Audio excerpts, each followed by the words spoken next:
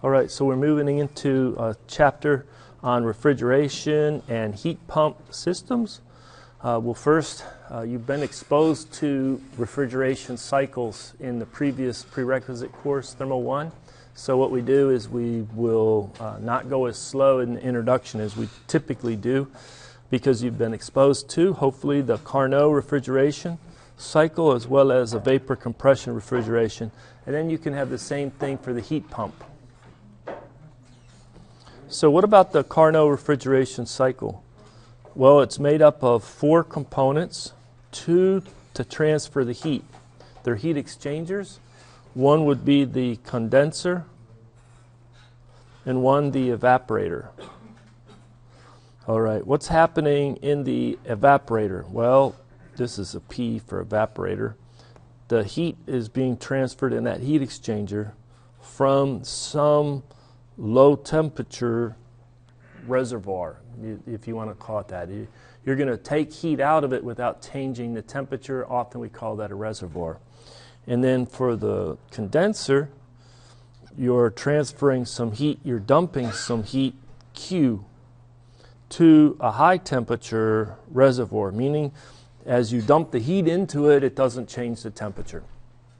Okay, so this is dumping Q sub H and transferring Q sub L. This is always interesting that I color-coded what is the heat transfer with the condenser as red. And we talk about TH up there and QH up there. What about the for the evaporator? TL and QL, right? So that's blue indicating cooler, red indicating hotter. All right. So we have the refrigerant flowing through the condenser, and it comes out the condenser and goes into a device for the Carnot refrigeration cycle is a turbine.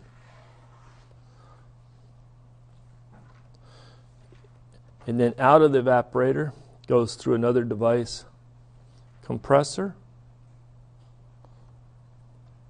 and continues to cycle.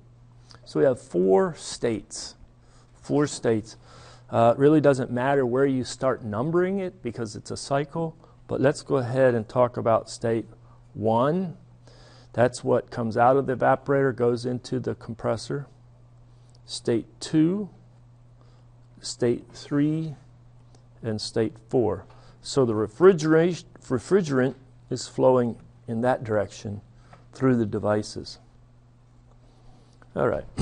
Now, for the Carnot, this means maximally efficient. Maximally efficient. And so what we want is, the trick for being maximally efficient is to eradicate any irreversibilities. So the compressor is going to be maximally efficient. It's going to be a reversible compressor. It's isentropic flow through that. Same with the turbine. It'll be adiabatic, isentropic, adiabatic and reversible flow through either the turbine or the compressor means it's isentropic flow through those devices. But what about other sources of irreversibilities? Well, in the condenser and in the evaporator, you have heat transfer. A great source of irreversibility, just think about that. It's not just friction, but it's heat transfer through a large or a finite temperature difference. The larger the temperature difference, the greater the irreversibility. So anytime you have Q, a heat transfer, you want to minimize the delta T that is needed to drive the heat transfer. That seems like an oxymoron. Hold it. To have good heat transfer, I put something that's hot in the contact with something that's cold. That promotes heat transfer, great heat transfer. But the large delta T makes it very irreversible.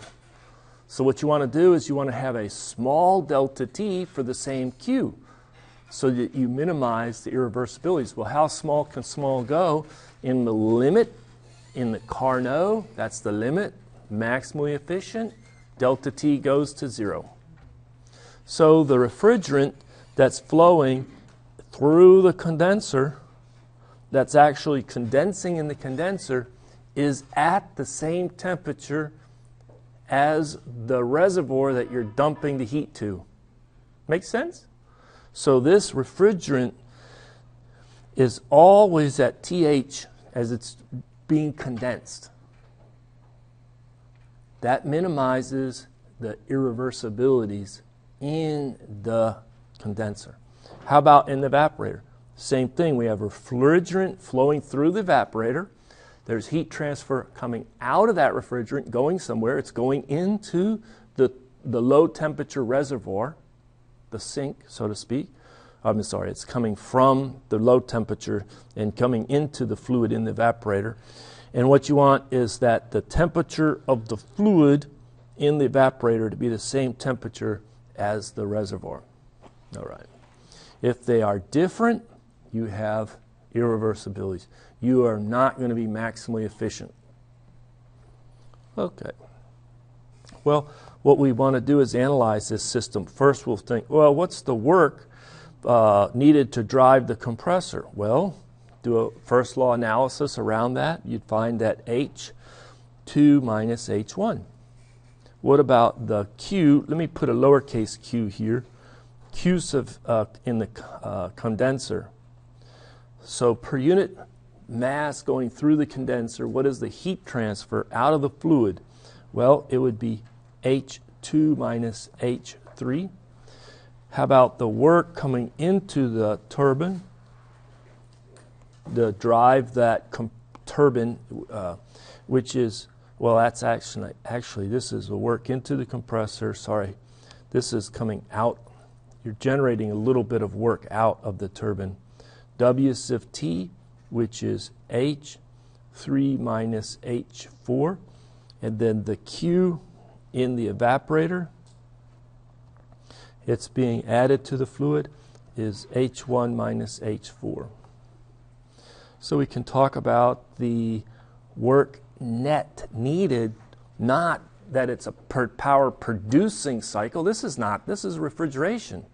It's a power consuming cycle, but we'll talk about the net power to drive it, to make it work. That's going to be WC minus WT. Okay, a little bit comes out of that turbine, which can be back to reduce the energy consumption in the whole cycle to drive the compressor. So that's WC minus WT. And then we have a coefficient of performance for the refrigeration. What do you mean by coefficient of performance for refrigeration? What do I desire over what it costs or what makes it work?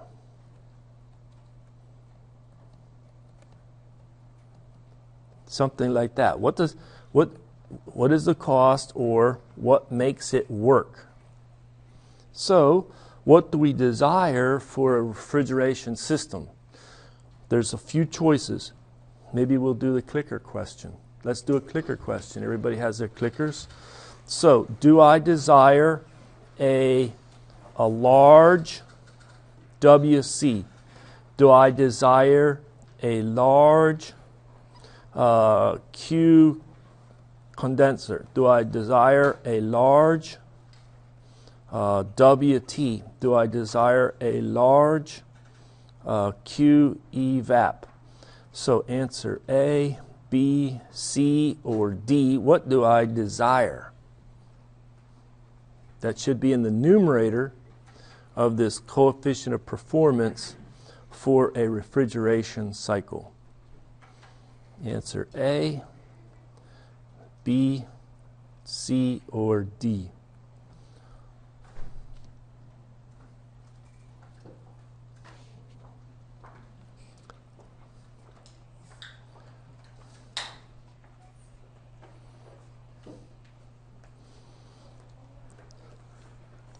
All right, so basically a refrigeration cycle, you need to pull heat up out of something that's low temperature. That's the magic of a refrigeration cycle. You need to pump the heat uphill.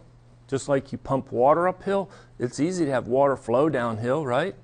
It's hard to get water to flow uphill. It's hard to get heat to be transferred from low temperature up the temperature and dumped to high temperature. So this is what's desired, isn't it? Isn't D what's desired? Hold it. How come we're not on the same page, people?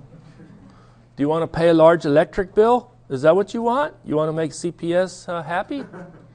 No, we don't want to pay a large electric bill. We want to minimize the amount of energy we have to put into the cycle. We don't want to pay a lot. This is what we want. We want a large, so the coefficient of performance is going to be this Q evap. I want a large heat removal for every kilogram of fluid that's flowing in the loop.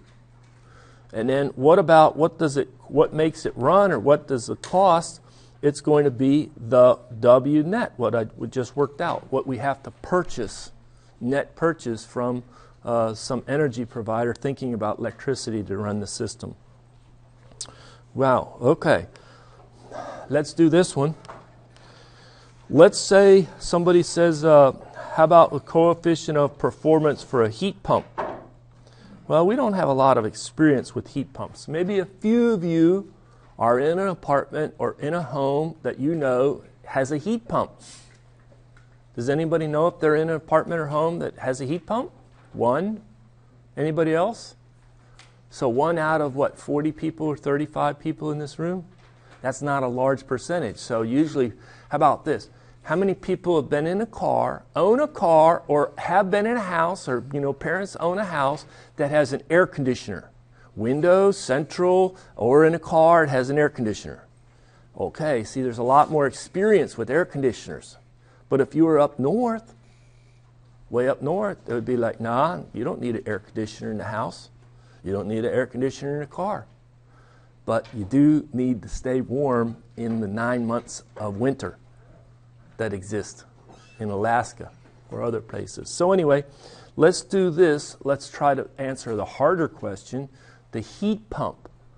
What is the purpose of the heat pump, and what would be needed in the numerator of the COP up here for the heat pump? Would it be A, a large WC, B, a large Q condenser, a large C, WT, or a large D, Q evaporator?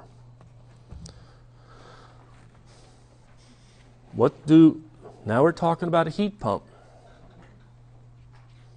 What is our numerator in the ratio of the definition of a heat pump? Coefficient of performance.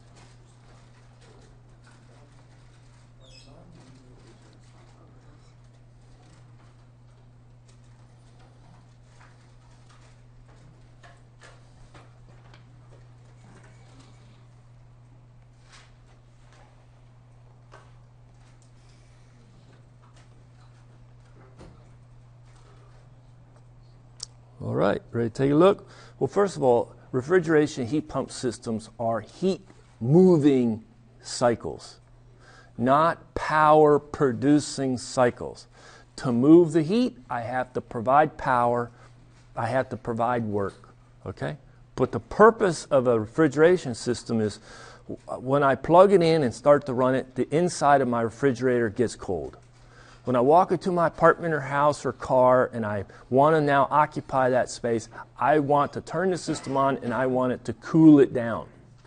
So that's the purpose of refrigeration. How about heat pumps? Okay, I have a house in the middle of winter. It's cold outside. I want the house, when I walk into it, to get warm, to pump heat inside the house. True? So that's a heat pump. So guess what? Don't you want a large Q in the condenser? You want to dump heat to high temperature to keep your warm house warm. All right, let's see how we did. Oh, look at that. You're waking up. Pretty good, huh? All right. So that's your coefficients of performance for this cycle. Now, to make this maximally efficient, you need all of the fluid to condense at the same temperature. Okay? How can that happen? How can I transfer heat out of the working fluid in the condenser at the same temperature. Professor, if I transfer heat out of the fluid's going to cool off. True. That's before Thermo 1. But then in Thermo 1, we learned, hey, it can condense. The fluid can condense. At constant pressure, it condenses at one and only one temperature, the saturation temperature.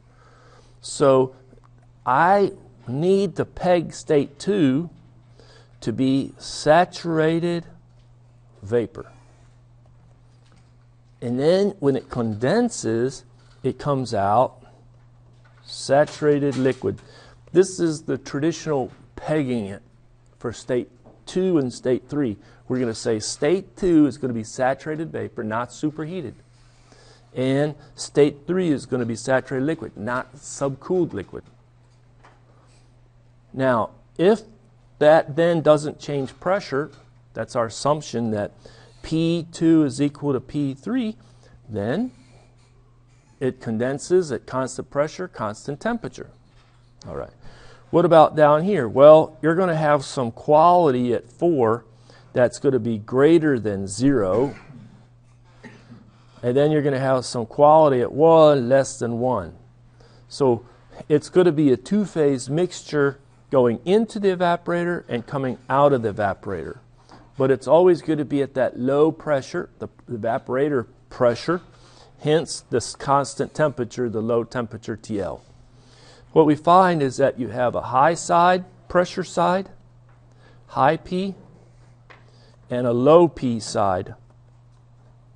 So really only have two pressures.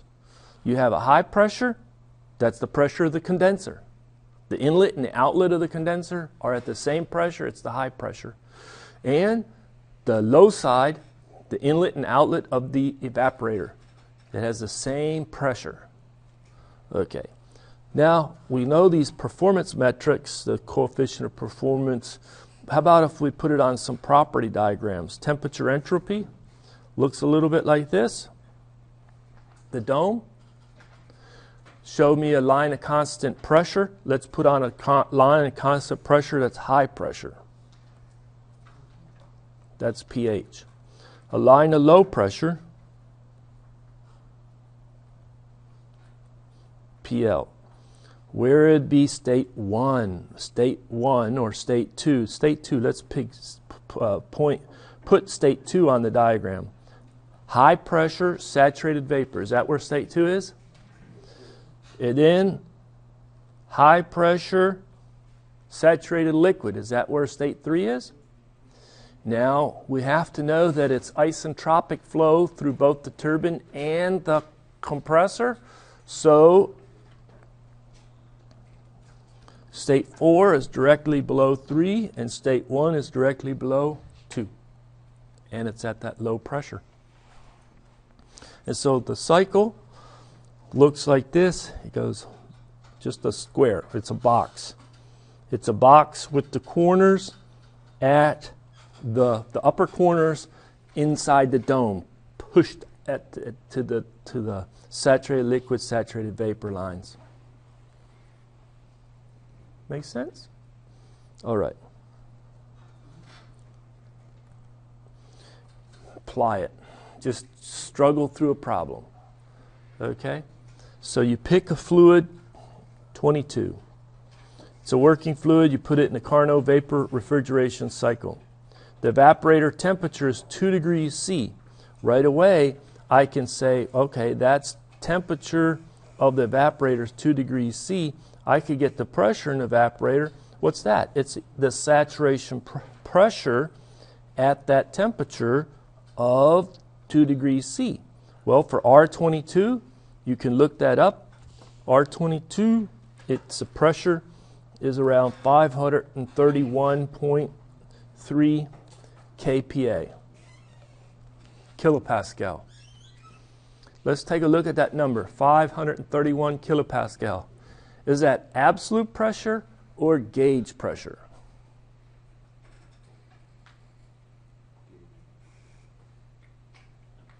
Okay, clicker question.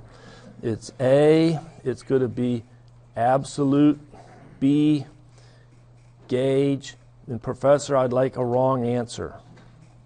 I'll let you vote for C if you want to vote for C, and you can say that. It definitely is wrong.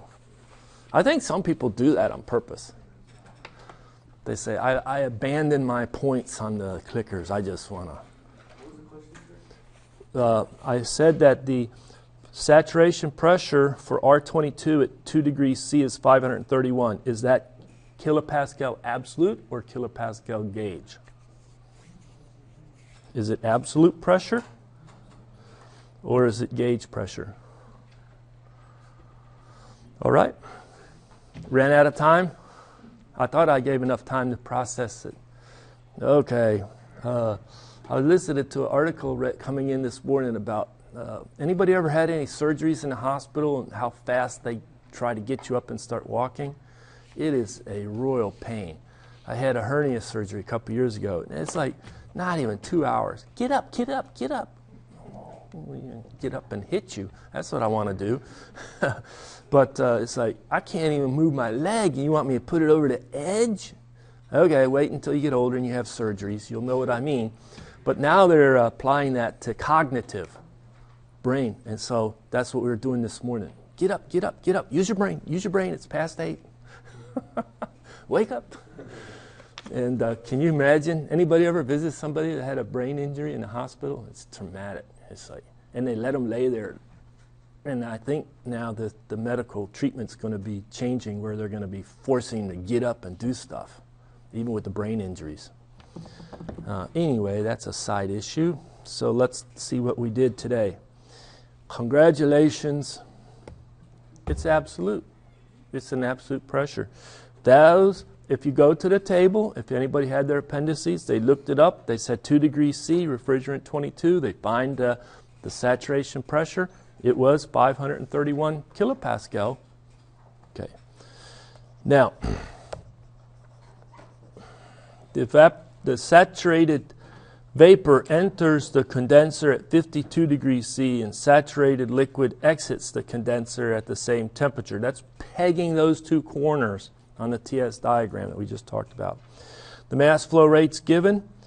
So it says, calculate the rate of heat transfer to the refrigerant passing through the evaporator in kilowatts. Well, is that going to be Q? Maybe put a dot on it because it's a rate, you want it kilowatts. In the evaporator, right? Maybe we remind ourselves what was our temperature entropy diagram look like. Went like this. We had state box like that. State 1, 2, 3, 4. This is where you're having heat transfer out of the fluid in the condenser. This is where you're having heat transfer into the fluid in the evaporator. True? The refrigerant is flowing 1 to 2, 2 to 3, 3 to 4, 4 to 1. Okay. So Q dot in the evaporator. Mass flow rate times some change in the enthalpies. Well, which one is it? H1 minus H4? Let me ask this question. Is H1 greater than H4? H1 equal to H4? H1 less than H4? We will have a clicker question. A, B, or C. Enthalpy at state 1, compare it to state 4. Is it greater than H4, equal to H4, or less than H4?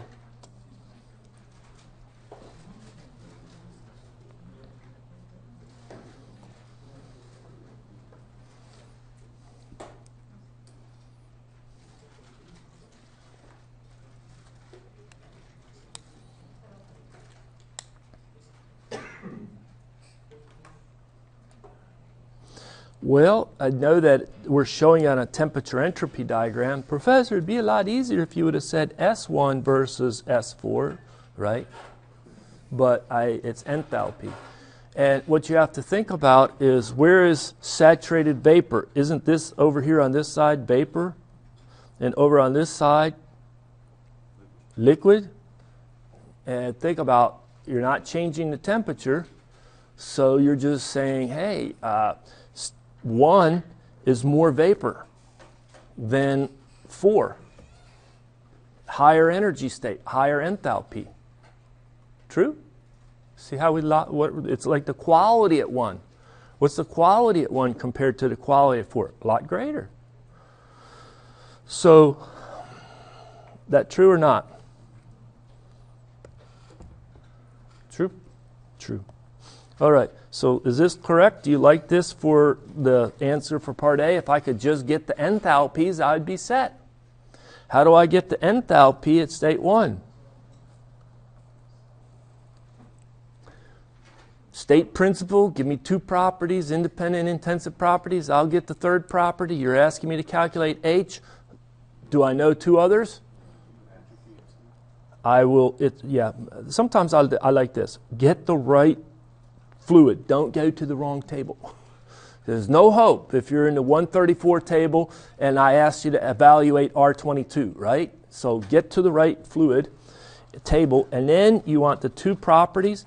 You said that it was the temperature at 2 degrees C, and because this is 2 degrees C right there, and what was this one? 52 degrees C from the problem statement. And what was that other property? S, which is S2, which is saturated S of G at the 52, right? So you have to think a little bit. Is this S is constant, so S1 is equal to S2, and S2 is equal to S of G at the 52 degrees C. Make sense? All right. So you find H by temperature and entropy. Same thing for if you need the H4. You do it the same way. It's a function of the temperature and the entropy. All right, so we calculate it that way. Now, they also, for part B, the rate of heat transfer to the refrigerant passing through the evaporator in tons of refrigeration. Somebody says a ton. You think 2,000 pounds. Metric ton, right? That's 2,200 pounds. Or, what is it, 1,000 kilos? That's a metric ton.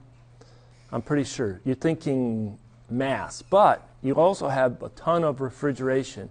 That's defined as 200 BTUs per minute of cooling or 211 kilojoules per minute of cooling. It's a rate of heat transfer. That's what a ton of refrigeration is. Okay? And so you just take that answer, Q dot evap from part A, which will be in kilowatts. And let me just give you the answer for part A. Then we can talk about it more concretely. It's going to be Q dot in the evaporator is 10.68 kilowatts. I just want the same answer, Q dot in evaporator, expressed as tons of refrigeration, just TON. So what I do is I multiply by 211 kilojoules per minute. I know that a kilowatt is a kilojoule per second, true? And let me get rid of this, get rid of that, make it a little easier to see. And that a minute is 60 seconds. And so I've messed this one up. I left out my ton. A ton is 211 kilojoules per minute. I left out the ton there. Okay, so now I get rid of the kilojoules, kilowatts, seconds, minutes. Boom, I have tons. And so Q dot evap comes in at 3.04 ton or tons of refrigeration. How many people know how big of an air conditioner is in the house if they live in a house? Or maybe their parents have a house, or some friend of theirs has a house. Anybody know how big it is? Was at a friend's house. I said, "Ooh, your air conditioner seems to be a lot better. Brand new." Started telling me all about it. Just over the 4th of July, right? Well, this house isn't that big. How big is your unit? He got a 2.5 ton. Pretty big unit for a small house. It was really cooling it down. Felt like a refrigerator. It was nice, right? Anybody know? What do they have in their houses that they live in? Nobody? After this class, you'll be so inquisitive. Right? You'll want to know. Now, what about the net power input to the cycle? Yes, CPS is going to have to get paid. So what you do is it's W dot net is mass flow rate times the compressor minus the turbine specific. And we already know what the compressor is. What was that? That was H2 minus H1. And the turbine, I know I have a negative sign in front of that, so this is both of these are positive works, and this is going to be an H3 minus H4. Okay? You get those enthalpies. It all hinges on enthalpies. So I'm going to show the next page. But when you solve problems like this, get a good diagram, a sketch of the components, the 4 components, okay? What else do you get? A diagram, like a property diagram. And then get a table of the values. Organize your answers in a table of property values. Okay. How about the very last? Coefficient of performance. It's what you desire. We wanted a large cooling in the evaporator. Over W dot net. Net power supplied to the cycle. Here are the results for this problem. First of all, here are this is a sketch of the 4 major components. The labeling of where the states are. Then we have a property diagram, and it's a box, a rectangle on a TS. And here are the table of properties. I put state 1, state 2, state 3, state 4, pressures, temperature in Kelvin, quality, enthalpy, and entropy. Notice S at 1 and 2 are the same values. S at 3 and 4 are the same values. Isn't that true? I like to add a little column over here to say, how do I fix state 1? Well, state 1 is temperature and entropy. How about state 2? Temperature and its saturated vapor. State 3, it's temperature and saturated liquid. And I got like 3 people texting at the same time. Has anybody got a syllabus with them? If you got a syllabus, open it up and you'll see what I say about texting. All right? Last warning. Don't do it. All right. And then saturated liquid, temperature and saturated liquid, fix state 3. And then temperature and entropy allow you to fix and get all the properties. And the key properties to get are enthalpy, because that drives it. So then I can come down here and I can get the Q of the evaporator, Q of the condenser, Q net, work compressor, work turbine, work net. Make sure that these are the same. They need to be the same. Otherwise you have an error. Get the coefficient of performance. It's 505. Notice that we also compare the coefficient of performance calculated with a very simple analytic expression. It's just TL divided by TH minus TL. That was in the end of chapter, 6 or 5 of Thermo 1. Said Carnot efficiency for a heat engine, 1 minus TL over TH. Carnot efficiency of refrigeration, TL over TH minus TL. And guess what? They're the same. This is magic. You have to, I can't impress you by saying, hey, this is really surprising when you do it the first time, right? You need to do this. Has everybody done that? Where they've actually computed it the long way, getting the enthalpies out of the tables, and then they do the very simple formula, and it's spot on? It's like, I went all this work, And yet there's a little shortcut path and it gives me the same answer. This is incredible. All right. Then we calculate the rate of heat transfer or the heat transfer in the evaporator in kilowatts and in tons, and then the power that's going to have to be supplied to make this system run. All right? So those are the answers. You can also take and go to NIST software, NIST. You can download this. It's RefProp,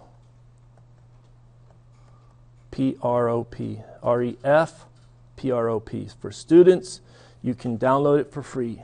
Just go and type into Google search mini RefProp or student version of RefProp. And then you can get the R22. It's software just like everything else. It's a little hard to get acclimated to, but it's very powerful. And you can get a plot of temperature entropy. And you can put the dome on there, just like that. And you can put a line of constant pressure. I plotted 530 kilopascal. I plotted 2,033 kilopascal. That's my high pressure. That's my low pressure. I put in 5,000 kilopascal just for visual, as well as 8,000 kilopascal for visual. And then you can also go in and evaluate particular points in this software. And what I did was I evaluated them for the cycle, and their state, what is it? This is 1, this is 2, this is 3, this is 4. And you can see visually where it is. That's drawn to scale. This is the entropy, not with my cartoonish sketch, but to scale as well as temperature. Notice it's right around 2 degrees C, right around, what was it, 55 degrees C, 52 degrees C.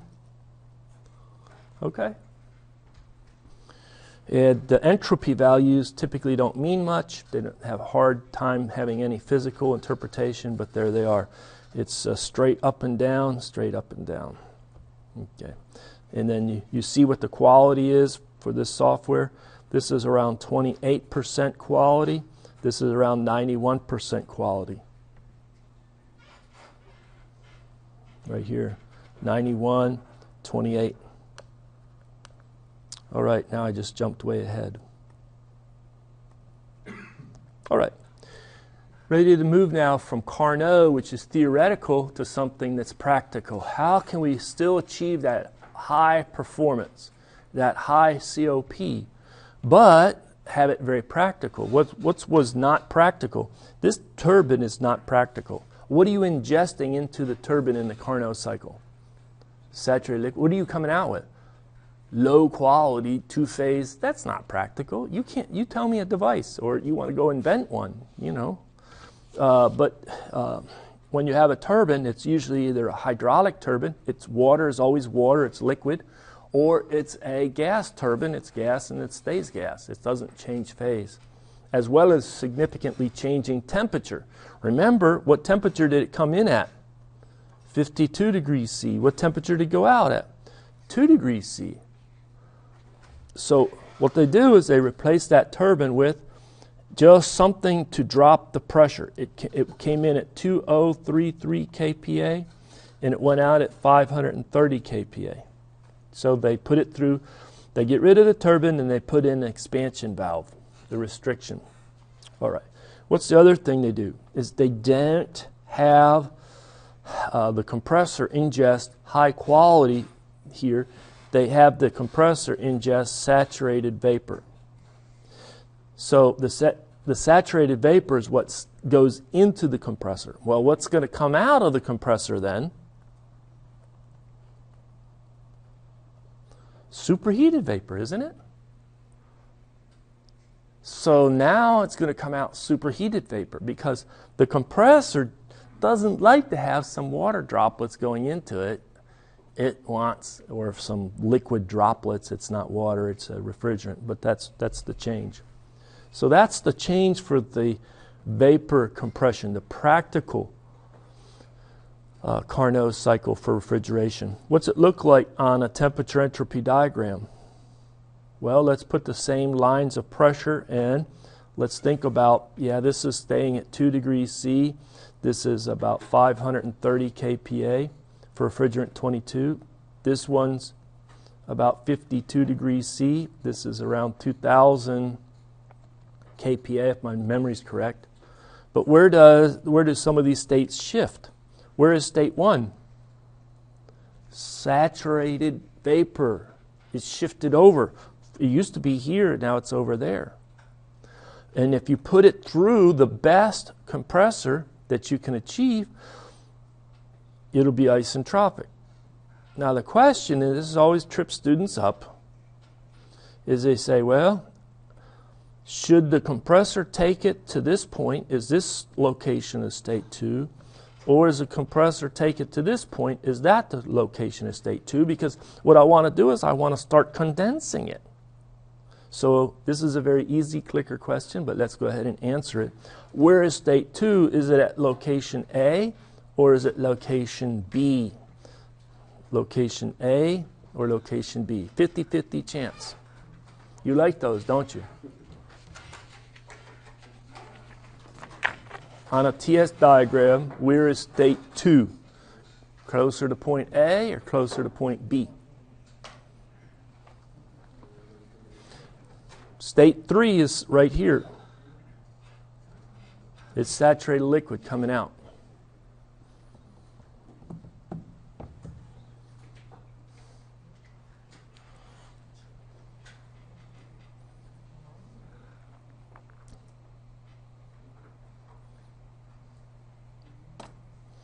All right, let me ask a question. If somebody says, this is a line at constant pressure around 500 something. This is a line at constant pressure around 2,000 something, right? Let's say 500 and 2,000.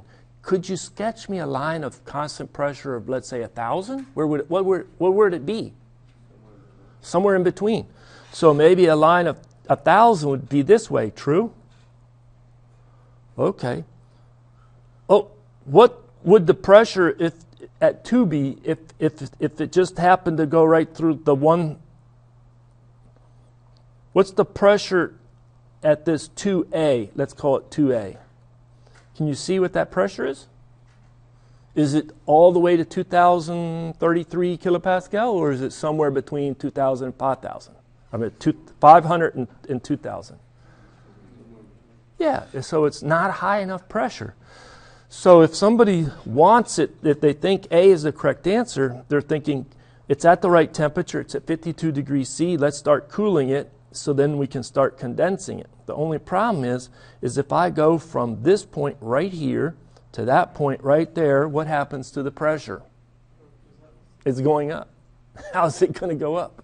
It's impossible. So state 2 is all the way up there. True? Now, that's the key to why the practical Carnot has a lower efficiency than the real Carnot. That's the reason that the vapor compression refrigeration cycle, even if we analyze it with a perfect compressor, is going to have a lot lower coefficient of performance. It's because when you have to cool it up in here, what's happening? I'm cooling it and the temperature is really high. And now I have to dump it with a large delta T. That's irreversible. All right, then we can condense. Now the other reason that's lower performance is that when you put it from 3 to 4, here's another question, where is state 4? Used to be state 4 is directly under state 3. Is state 4 going to be a little bit over to the left or a little bit over to the right? So what we'll do is we'll give you 3 options. Answer A, I think it'll be a little over to the left. Answer B, I think it's still going to be straight underneath state 3. Answer C, I think it'll be a little bit to the right. Where is state 4? Because we got rid of the turbine and we replaced it with an expansion valve in the practical Carnot or the vapor compression refrigeration. We replaced that turbine with an expansion valve.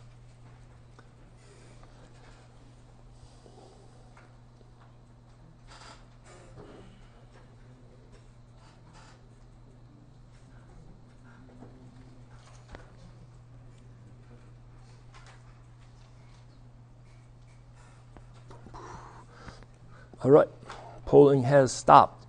Well, what we have to know is a little bit about an expansion valve. What does the pressure do? It goes down.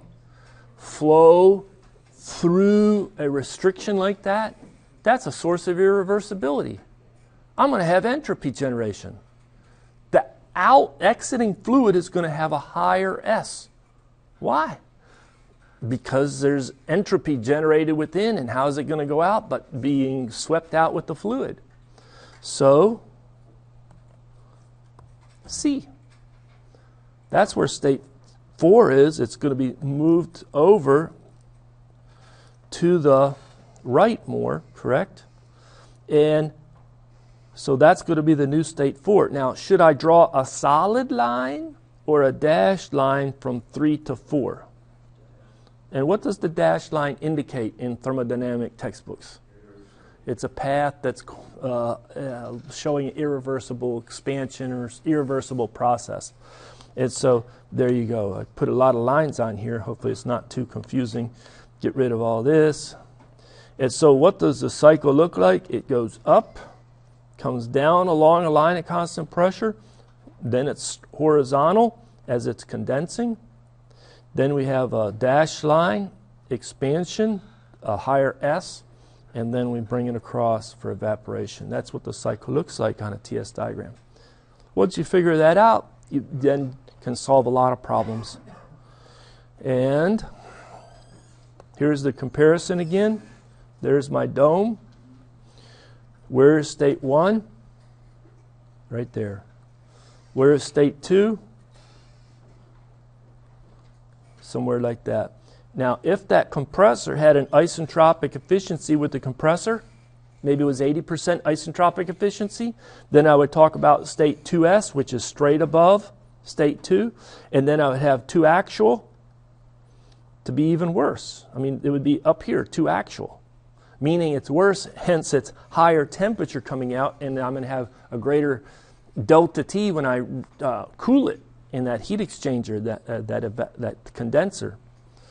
All right, so then you cool it, condense it down to 3, put it through an expansion valve across. And then this is for, would they ever give an isentropic efficiency of the expansion valve? Nonsense, never heard of anything like that. It's just a restriction. Okay, there is isentropic efficiencies often specified for compressors. Okay.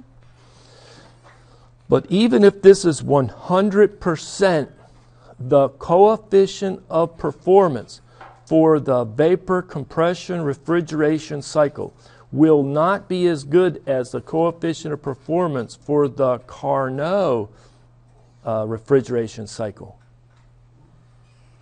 It won't be as good. And the two reasons, the expansion valve and that cooling of that inlet to the condenser is above the saturation temperature. So there's a higher delta T there. This is always an intriguing question. Professor, you have an expansion valve. You explain that thing is so simple. I'd bring in some fluid at high pressure. What was our pressure? 2,033 kilopascal. It goes out low pressure. 530 kilopascal. I could understand why the fluid wants to flow in that direction. High pressure inlet, low pressure outlet, makes sense to me. It's a restriction. There's a pressure drop across it. It's like a partially closed valve, a metering device. It comes in, though, Professor, 52 degrees C. That's hot. It goes out, Professor, 2 degrees C. That's cold.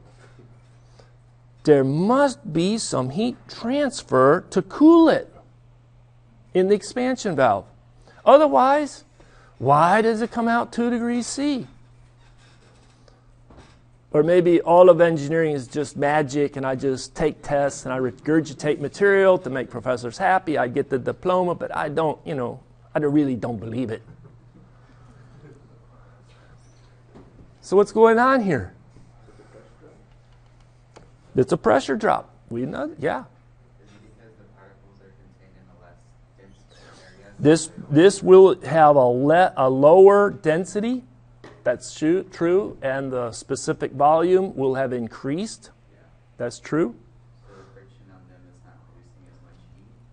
Well, this is one of those where that's kind of in the right area, but probably that terminology wouldn't set well with a lot of people. Doesn't set well with me, but friction and molecules. But there's another thing between molecules. If you talk to your chemistry class or something, you were exposed to these concepts. What's happening between molecules? There's forces, bonds, and forces between them, true? And then you can look inside a molecule and you say, oh, the molecule has a hydrogen and oxygen, and there's also forces inside the molecule, true? But the forces inside the molecule are typically very, very strong, and the forces between molecules are very weak. Weak forces and strong forces, right? So if you burn something, let's say I have a carbon and hydrogen, and I combust it, I can have a lot of heat release when I break those bonds of the methane molecule and rearrange it to make carbon dioxide and water vapor with oxygen, okay? But what I have here is I have a refrigerant coming through, and the refrigerant is not changing. It's staying the refrigerant. So it's not those stronger and the hydrogen and the fluorine or whatever else is in the chlorine that's in the refrigerant. We're not changing the refrigerant. It's the same there, okay? But what's happening is we're changing forces. So what we have intermolecular, between molecules. They often, in the liquid state, are attraction.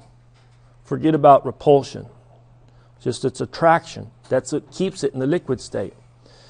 When they go and drop the pressure, it's like, hey, I really feel lit. You know, it's like you moved away from home and now you're a first semester college student.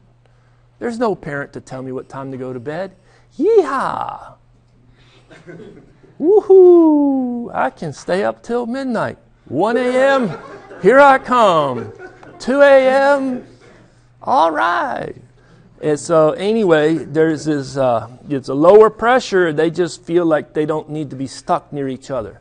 But it's going to take energy to break those bonds or that attraction, that stick-togetherness energy that just needs to be broken. Where's that energy going to come from? Well, it's going to come from the internal energy of the fluid. It's going to drop the temperature.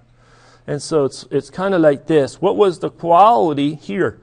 Maybe the quality is 20%. What does the quality of 20% mean? It's a mass fraction saying that 20% is vapor and 80% is liquid. That means that 20% really lost it, right? I had one student one time. I said, hey, you were in my class last semester. Yeah, I know, yeah. I said, what happened to you? You were doing good, and then gone. He said, I turned 21. And man, did I party. Well, I'm glad to see you again. I hope it doesn't happen this semester. Seriously, it was like, what? You tell me. Yeah, it wasn't nothing about your class. I just turned 21. And I really let it rip. So anyway, the 20% turned 21. They let it rip. All-nighters and everything else. Now they're all in the vapor state. And the 80% stayed at home, and maybe they got text from their mother. Are you in bed yet? You know, go to sleep. You have an exam tomorrow. Anyway, these are colder, and that energy is transferred so these can be liberated, and they have no bonds between them. Okay, they're floating around at the same pressure, same temperature, but they're in the vapor state, and so they don't have that strong intermolecular bonds or forces of attraction to keep them there. Okay, well, what I like to do, and if you've had me before, good. But this here is a can that of refrigerant 134A. It's sold so that you can spray it on keyboards or monitors or inside your computer? Woo, that was great. And it gets the dust away, right? Blows away dust. It's made to use in the upright position. Inside this can, I'll pass it around. You can slosh it. And when you feel some sloshing inside, what is that telling you about the fluid inside? Some is liquid and some is vapor. And you could feel that sloshing of the liquid going back and forth. And so when I hold it upright, the vapor's at the top. When I turn it upside down, the vapor's still at the top, but now the bottom of the can is up at the top, right? So what happens is it's supposed to be shot this way where the handle is compressed and this is the gravity. And so what sprays out? The vapor that's at the top. Just psh, psh, psh. And that's what I just did. I sprayed the vapor at the top. Okay. There's a great pressure change between the inside and the outside. Okay? But if what comes into this valve is vapor and goes out the valve is vapor, there's not a large temperature change. So this can of refrigerant 134A, is it hot or is it cold? Is it the same temperature as the air in this room, or is it different temperature than the air in this room? Right now, the inside fluid inside that canister, what is the temperature of the refrigerant in this canister compared to the temperature of the air in this room? Ooh. Sometimes I wonder. Sorry, when you shake it, it's become colder. Really? Yeah, the becomes colder. All right, I got some exams here. I'm shaking them. I got one exam in the middle. What's the temperature? Did it just drop temperature because I shook it? Sorry, no, Prince, I just shook your exam and it's cold. It dropped temperature. Come on now. What is the temperature of the exam on the top of the stack compared to the temperature of the air in the room? How about the temperature of the middle exam? Temperature of the can, the outside of the can. Temperature of the fluid inside the can. Why would it be this? Not anything but the same. It's sat in this room for a long time. It's thermal equilibrium. Nothing to prevent heat transfer. If it was colder, it would warm up. Did I say the pressure in the fluid inside the can is the same? No. And when I squeeze a little trigger, some fluid rushes out because it's high pressure inside. And so some fluid comes out. Now, I know that was hard to get that, but you got to get all that because now you turn it upside down. You're devious. When you turn it upside down and you want the can to be like this, and there's the little trigger mechanism, and you press the trigger, this is now all liquid under the influence of gravity. Here's the vapor. What's going to come across that valve? Liquid. So I'm going to pass this around, and you can hold it up right side, and you can spray out on the keyboard. Don't not put on your friends or anything like that. And you could feel that it's about to, but do not turn it upside down and spray it on your hand or skin or your friend or anything else. What you got to do is you got to spray it into a napkin that I brought. I hope I brought. You know what? It's in my pocket. And you have to be very careful because you can get a freezer burn on your fingers because it's going to be cold. Professor, the refrigerant that's in this can right now is room temperature.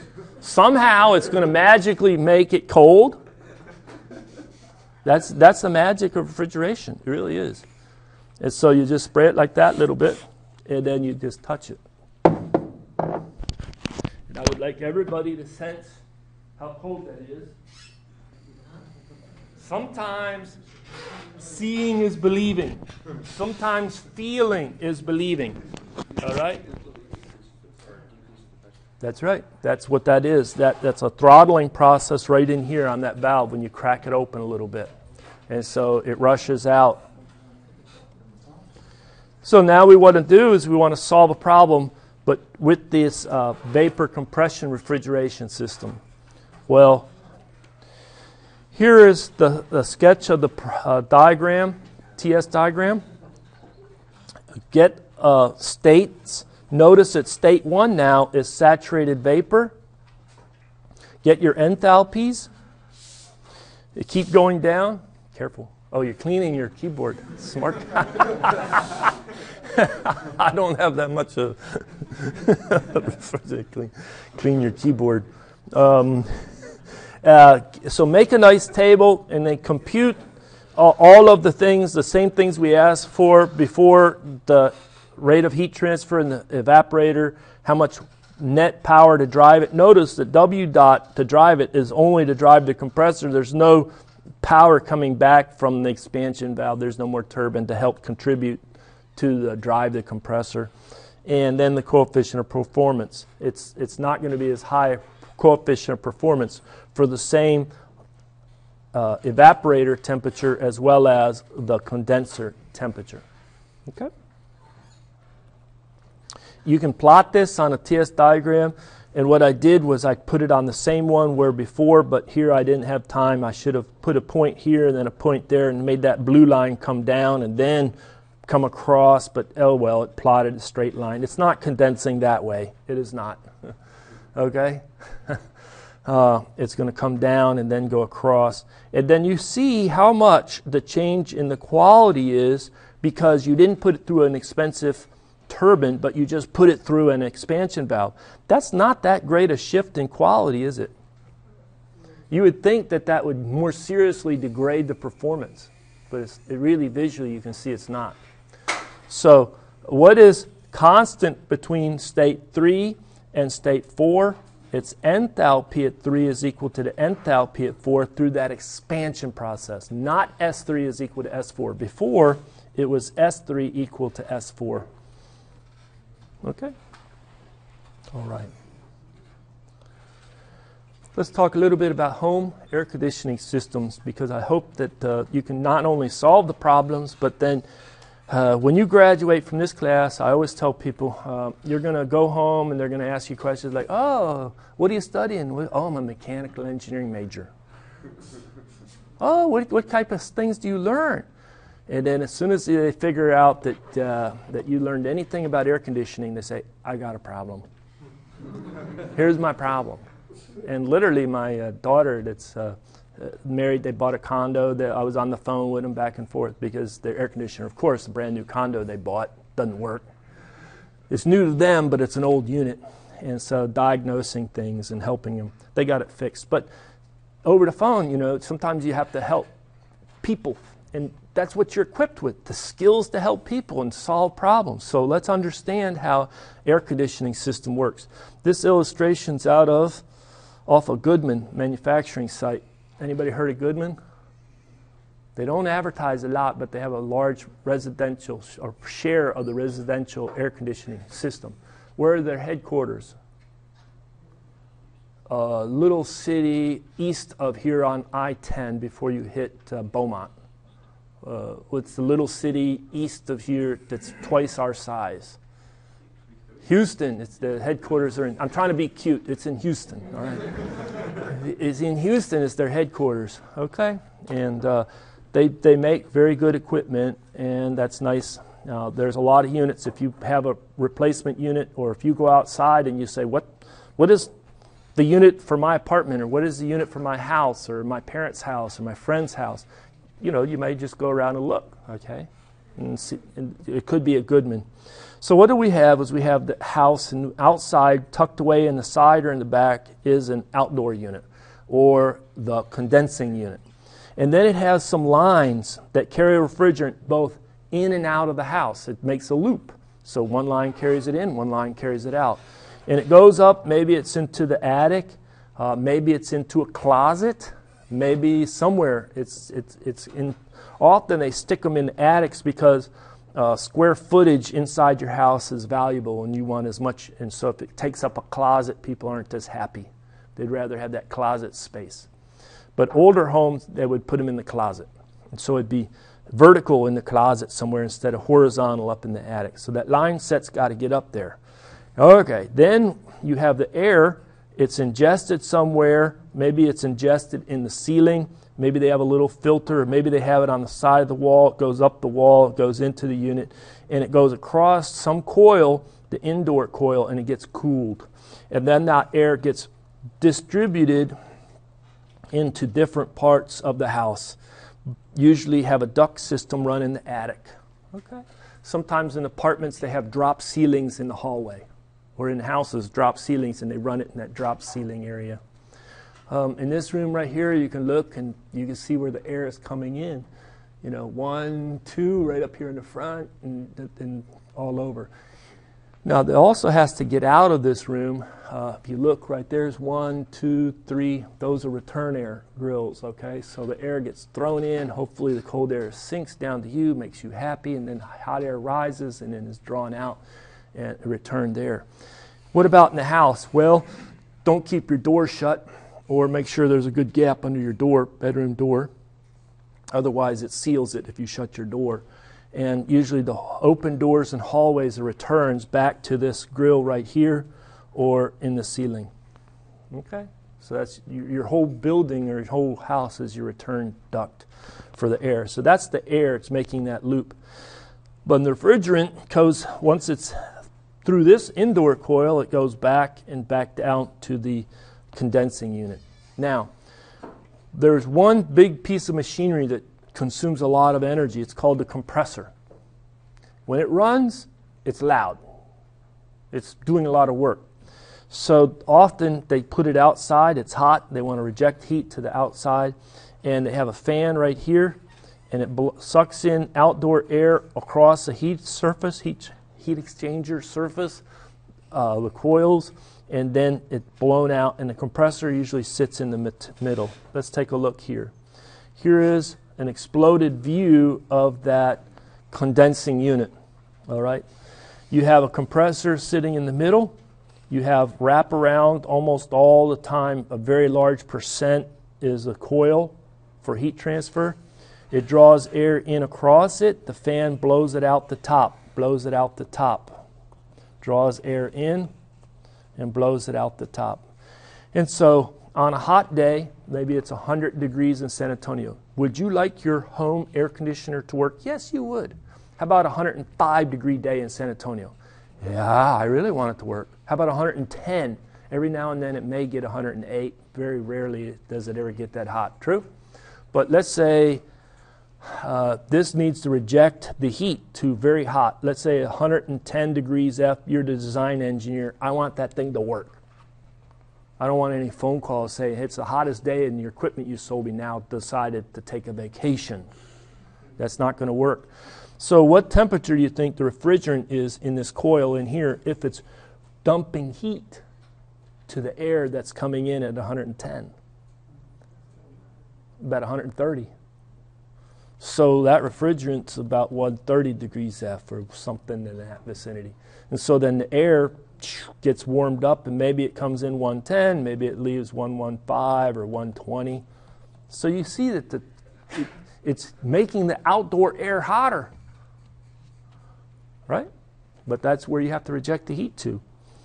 So this makes noise, this makes noise. It builds the pressure. It's high pressure in this condenser coil because that's what's happening to the fluid. It's cooling off the refrigerant, then it's condensing the refrigerant.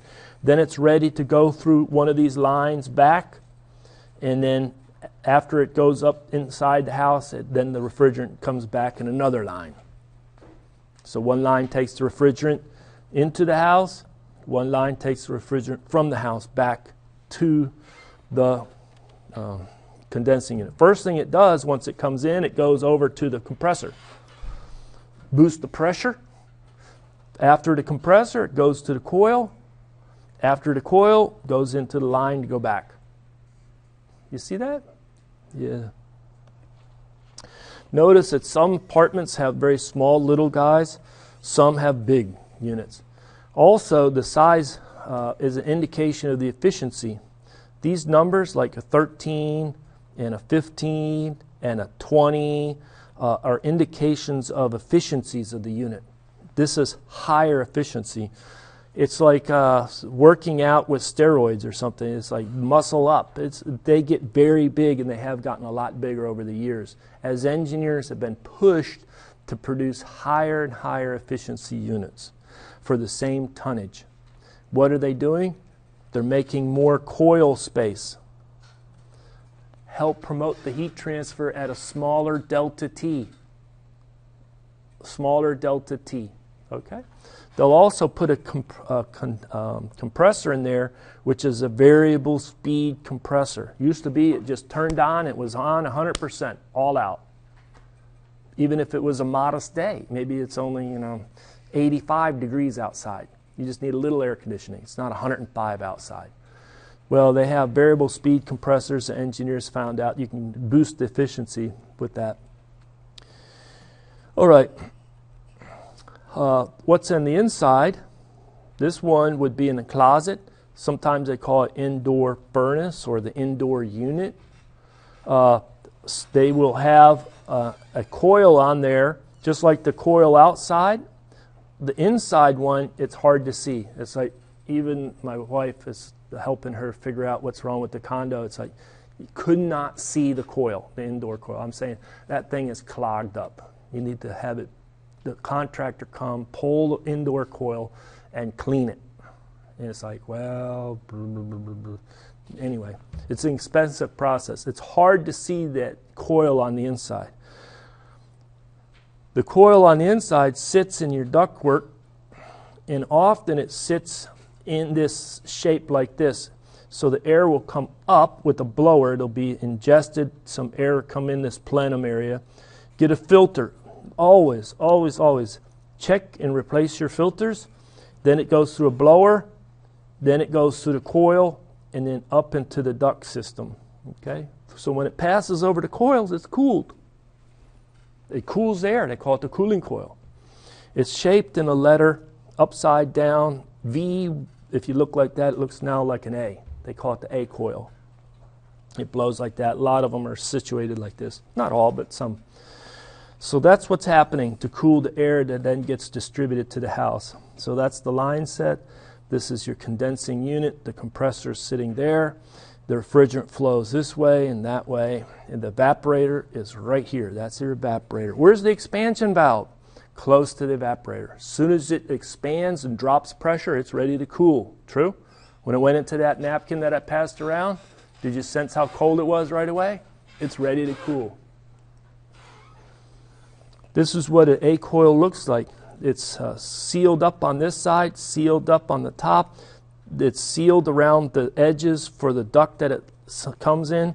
Air comes up in the middle, and then it flows over and out. You go on the internet and just type, show me a picture of a clogged A coil. It's nasty. Okay? And it gets matted up because the filter didn't get changed or bypassed the filter. You had a cat, you had a dog, or you just have lint and other stuff, and it mats up there. Okay? You also on this tray have a hose here and a hose here. That's not for refrigerant. That's for water. It's for condensate. So you have a little tray that catches it on the side, brings it over, and then typically puts it out to drip somewhere on the outside of the house.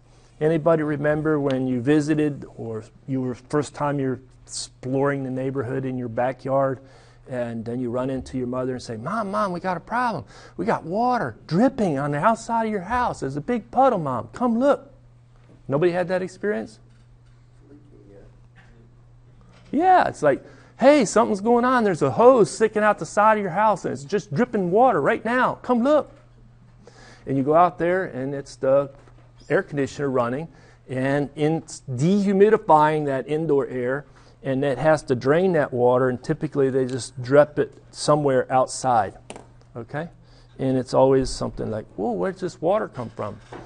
If you have a house and that gets clogged up, the tray will overflow. So most of the time, they have two of them. One's a little lower in elevation than the other, and then they have an alarm system. If the first one gets clogged, the alarm, and then a technician comes out. Because they didn't used to have that. If it just got clogged, it went over the edge. And now you got water dripping through the sheetrock or somewhere else in your house that you don't want it. Anybody had that experience? Yeah, it's a very common experience. And so when the technician installs a new unit for after you get a job, you get rich, and you have a nice house, blah, blah, blah, make sure it's all alarmed so that you avoid that very expensive problem. This is another one. So now let's take a look at the refrigerant passages through this. What happens is refrigerant's going to come in, and it looks like it's going to pass through these tubes right here in this heat exchanger, going back and forth, and it's finned. The fins on the heat exchanger help promote. Anybody going to take heat transfer or already took it?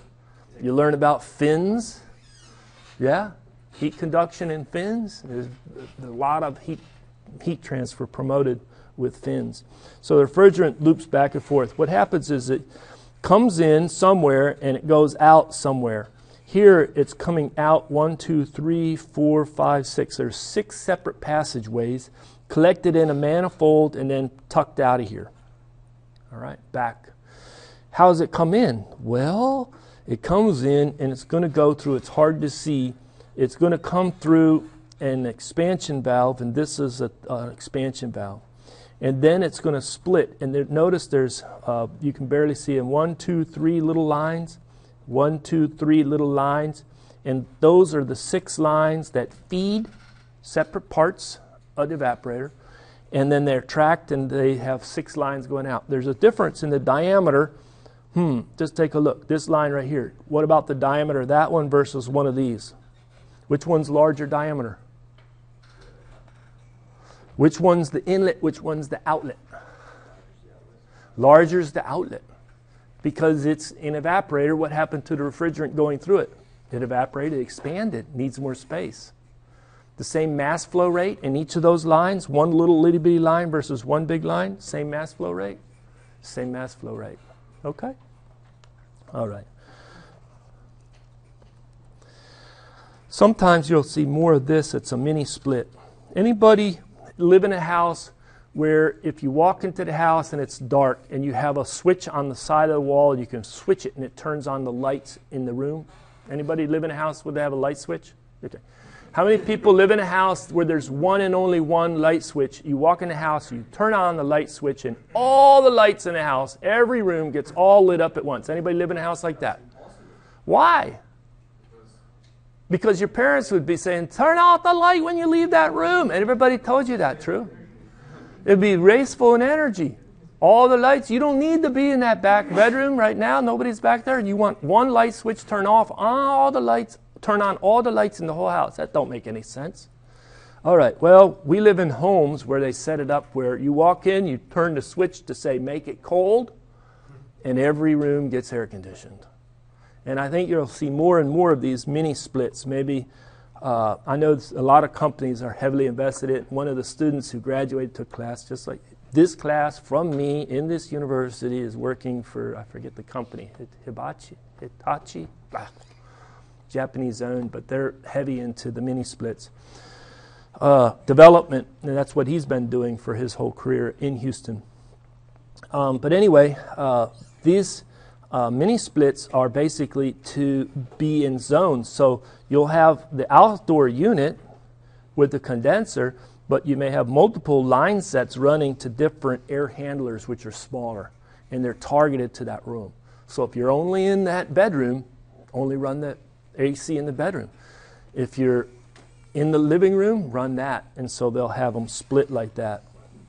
I think you'll just find that it's much more efficient, because if you can turn off refrigerant, the air conditioning in the whole area, it saves a lot of money. It will save a lot of money. Right?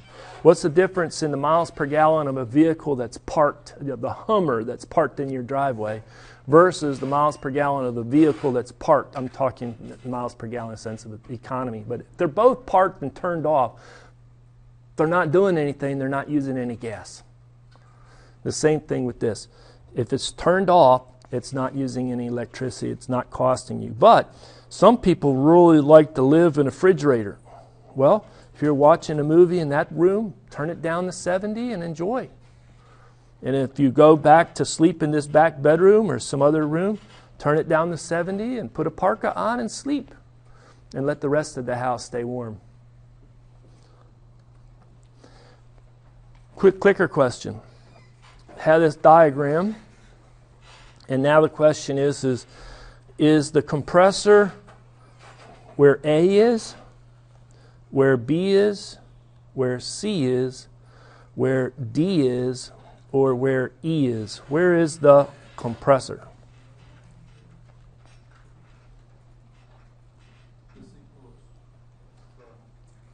Did I hit it to start it? Oh, I didn't. It didn't start. I hit it, but it didn't start.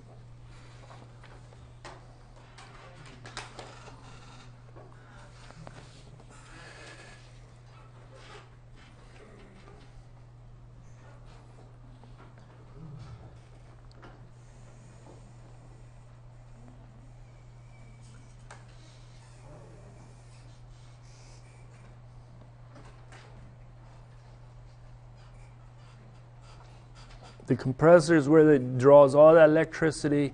It's either a reciprocating compressor or a scroll compressor. It's getting hot. You want to put it right away from the compressor into the condensing coil. So it's B. What is A pointing to? The line set that carries the fluid back and forth from the house. B. Next question, where's the evaporator? Is it A, C, B, E, or D? The evaporator.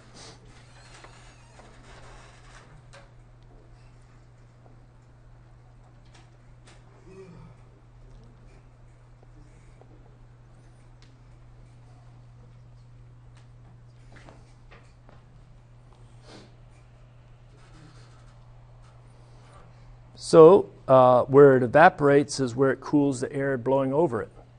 And also, the evaporator is typically wet because if there's any humidity in the air, it starts to feel that presence of that cold surface, that cold fin surface, and it wants to deposit some moisture on it, and then you have to get that water out of it. And so A, it's where the evaporator is. True? A. Where is the expansion valve? The expansion valve.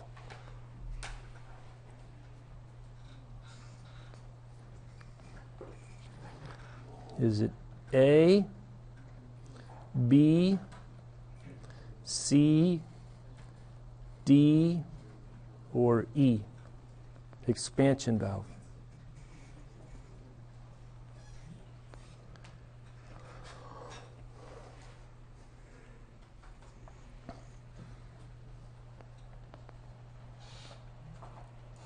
Well, as soon as that refrigerant that we passed that can, as soon as that refrigerant came into that napkin, did it take a while for it to get cold? It was pretty prompt, wasn't it?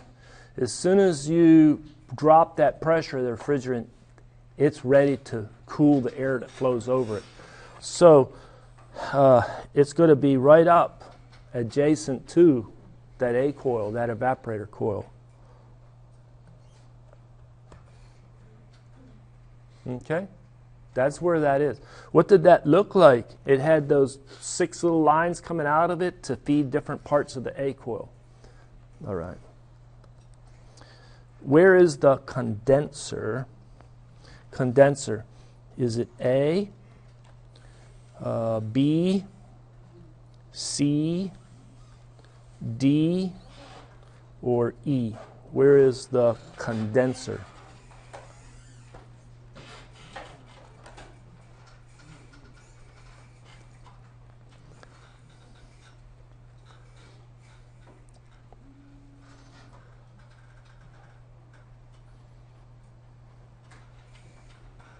When you work through in your own mind, the naming of the evaporator and the condenser are linked to what's happening to the refrigerant inside that heat exchanger.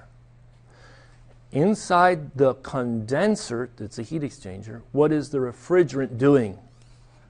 Condensing. When it condenses, it's at high pressure and it's dumping heat out of it. Heat transfer out of the refrigerant as it's condensing. The other one is called the evaporator. What's happening to the refrigerant in that heat exchanger called evaporator? Evaporating. It takes energy to boil it or evaporate it. So it's low pressure, low temperature, and it's evaporating, cooling the air inside. So this right here is the condenser. High pressure, rejecting heat to the outdoor air.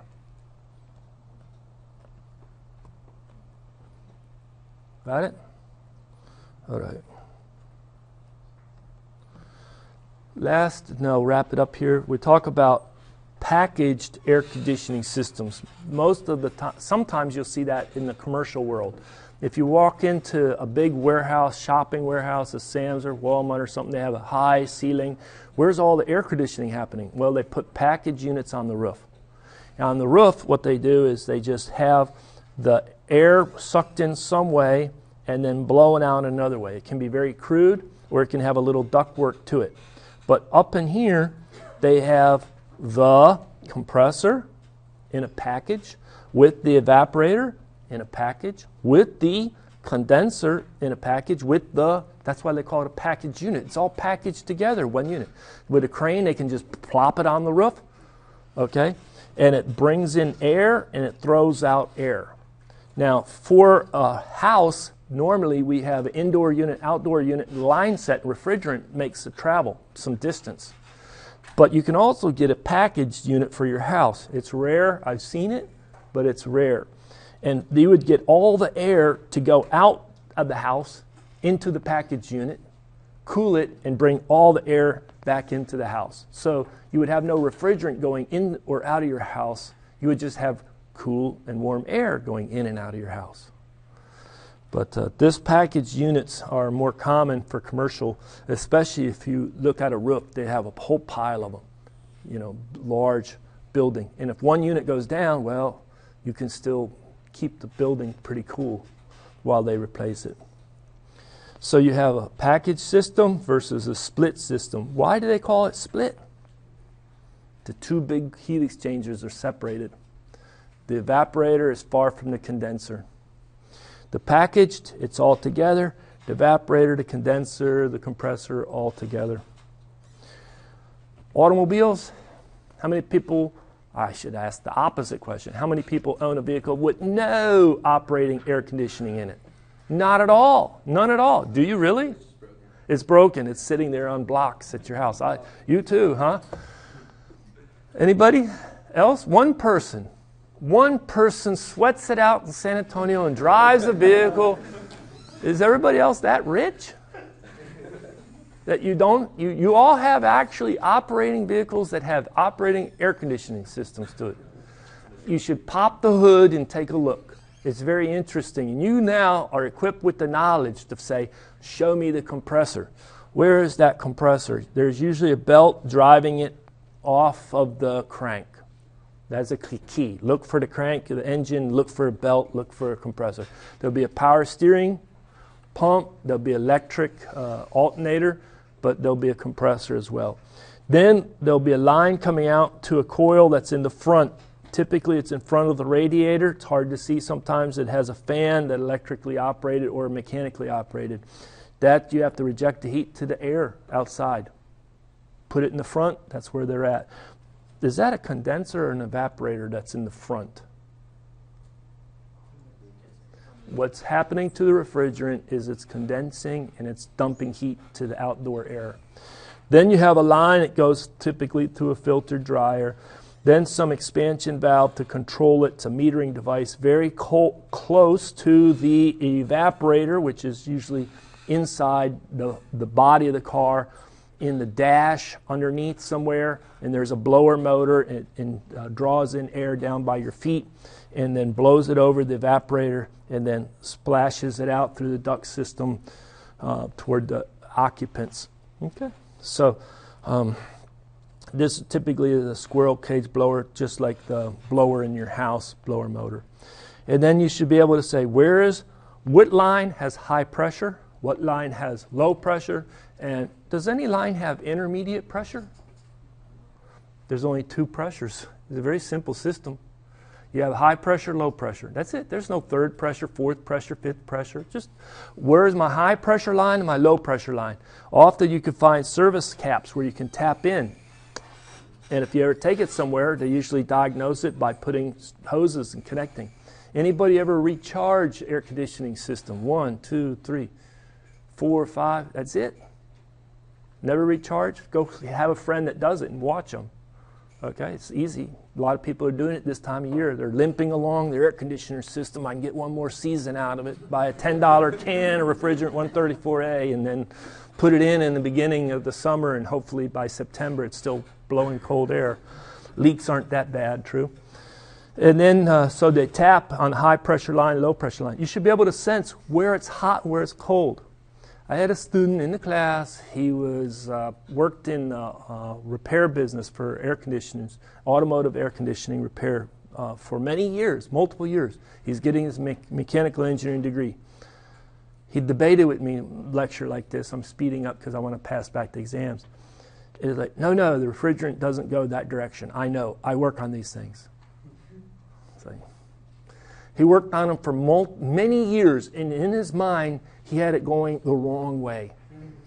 I was able to convince him, but you should be able to think, okay, immediately after the compressor, where does the refrigerant go?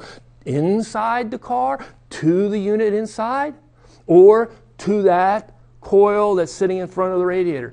In his mind, right immediately after the compressor, it went inside the unit. He had it going this way in his mind.